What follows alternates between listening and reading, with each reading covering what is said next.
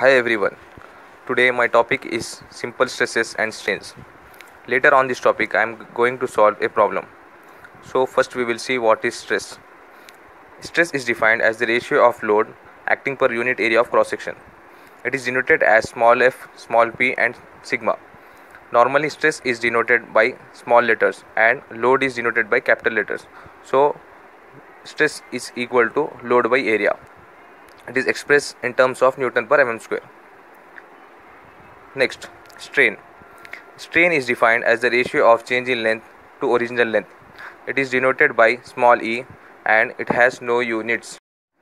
Strain can be easily understood by this following diagram. I am considering a rod of length L on which T load is acting.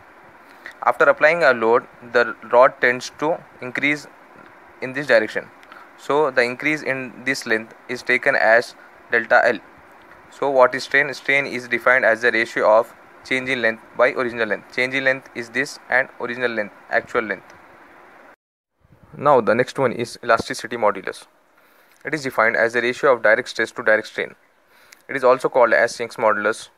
It is denoted by capital E. Capital E can be written as direct stress by direct strain. Stress is denoted in terms of sigma and strain is small e. So stress can be written as P by A, load by area, and strain as change in length by original length. By using this equation, we can find change in length as PL by AE. Change in length is also called as elongation or deformation. Now on this topic I am going to solve a problem. The problem is a steel rod of 25 mm diameter.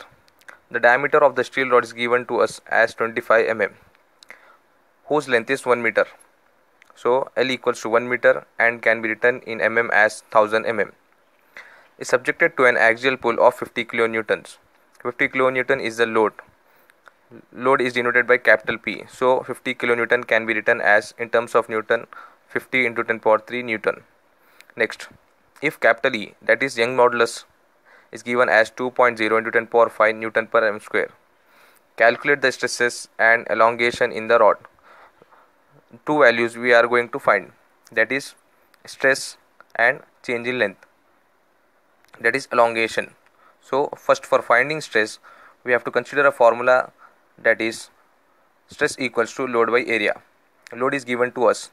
As the cross section of the bar is circular, we have to find the area by using circular rod formula, that is pi by 4 into d square. By substituting the value of d, we got area as 490.87 mm square. Next, substituting the area in stress formula, we got stress as 101.85 Newton per mm square.